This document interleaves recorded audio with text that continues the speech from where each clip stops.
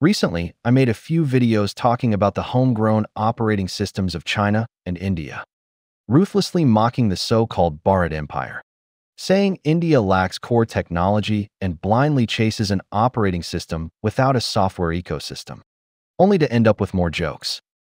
But in those videos, I just briefly touched on productivity software, office tools, and communication apps, without diving deep into another key part of an operating system's ecosystem: games. Yes, games matter more to an ecosystem than productivity stuff. Once an operating system has a rich lineup of games, it can quickly grab a ton of users. With that user base, all sorts of productivity tools and office software start pouring into the ecosystem. Take Apple's early iPhone. Compared to traditional phones, it nailed basic stuff like communication.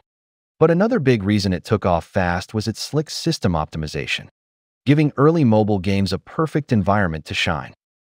Nokia's Symbian was a mess to optimize and tough to develop for, while Android got bogged down by Java's virtual machine eating up performance. iOS, though, offered a smooth development setup and efficient native code execution, giving the iPhone a huge boost to rise fast. Yep, the early iPhone leaned on better experiences with light games like Fruit Ninja, Angry Birds, and Plants vs. Zombies to pull ahead of other phones. The massive iOS ecosystem we see today, with drawing apps, 3D software editing tools, and office suites, all came after it built a giant user base, when companies jumped in to adapt their stuff. So I'm super optimistic about China's homegrown operating systems, especially Huawei's Harmony OS. Given time, it's bound to thrive like Apple's iOS or macOS ecosystems. China's got WPS, WeChat, Alipay, and TikTok, all homegrown productivity software, communication tools, payment systems, and entertainment apps. Plus, it's got one of the top game industries in the world. Even against the US game industry, it can hold its own. China's game industry rests on a few big players, and Tencent's definitely leading the pack. It rules the domestic market, and its global reach is impressive. Tencent holds 49% of Epic Games, the folks behind Unreal Engine 5, making it a major shareholder, and it's rolled out massive hits like League of Legends. On top of that, it controls PUBG Mobile and Honor of Kings, absolute juggernauts in China, while overseas it rakes in players with localized versions. NetEase has been grinding in the MMORPG scene for years, with games like Fantasy Westward Journey and On My OG holding steady at home and abroad thanks to solid craftsmanship and long-term management. NetEase doesn't match Tencent's global clout, but it shines in places like Japan. Then there's MiHoYo, a rising star these past few years, driven by tech and cultural flair. Genshin Impact, their open-world game, hooked players in Europe, the US, and Japan with stunning visuals and fresh gameplay, setting the bar for Chinese games going global. Their follow-up Honkai Star Rail keeps that momentum rolling. Beyond the giants, China's got new companies stepping up. Take Game Science's Black Myth: Wukong, China's first real AAA title. It smashed 10 million sales worldwide after launch, with over 3 million players online at once, showing China's got chops in high-end game development.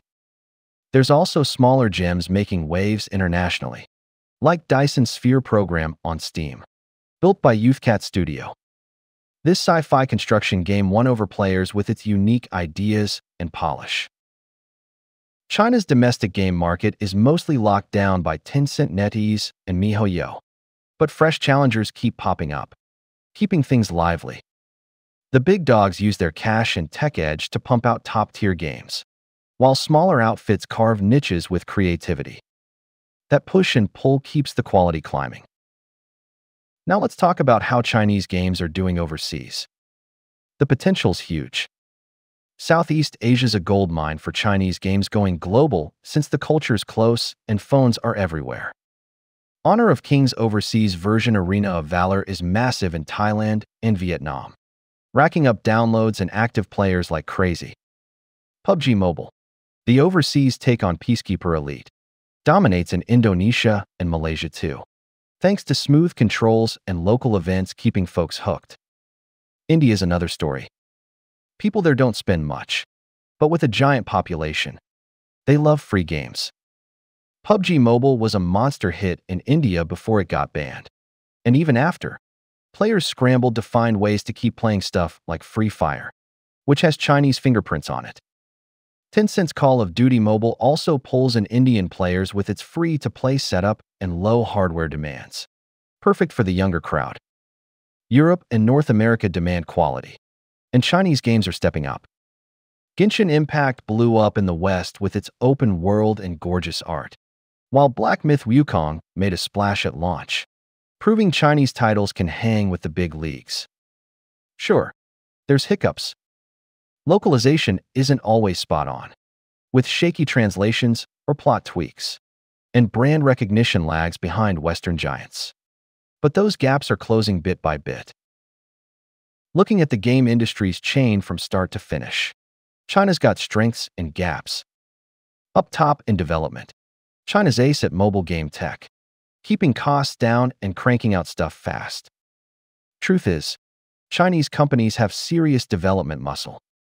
They churn out quick hits using off-the-shelf engines, but they also craft polished originals from scratch. Games like Genshin Impact nail detailed textures and sleek styles, oozing high-end vibes, all while running smooth as butter. Then there's Naraka Blade Point, a martial arts battle royale from 24 Entertainment, killing it on Steam with fluid combat and optimization that works on modest rigs. Unlike some Western stunners that guzzle resources, tons of Chinese hits run great on mid to low-end gear, which is a big win. In the middle with publishing and operations, Tencent and Crew are powerhouse players, and their overseas localization is leveling up. Honor of Kings tweaks skins and events for different countries, nailing what local players want.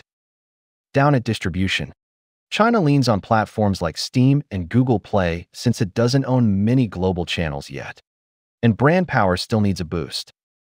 Overall, China's tech and operations are rock solid, but it's got work to do on original IPs and building its own worldwide distribution muscle. Looking ahead, China's game industry is set to soar. Tencent, MiHoYo, and NetEase are doubling down on going global, pouring cash into new tech and markets. Newcomers are rising too, with stuff like Black Myth Wukong showing China can crank out world-class hits.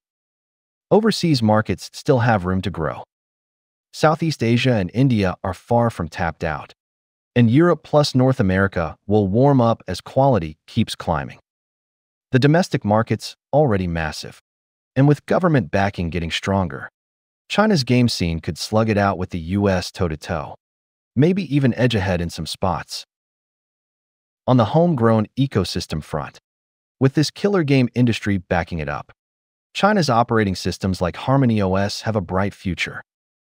If heavyweights like Tencent and MiHoYo get their games humming on HarmonyOS, domestic users will jump on board fast.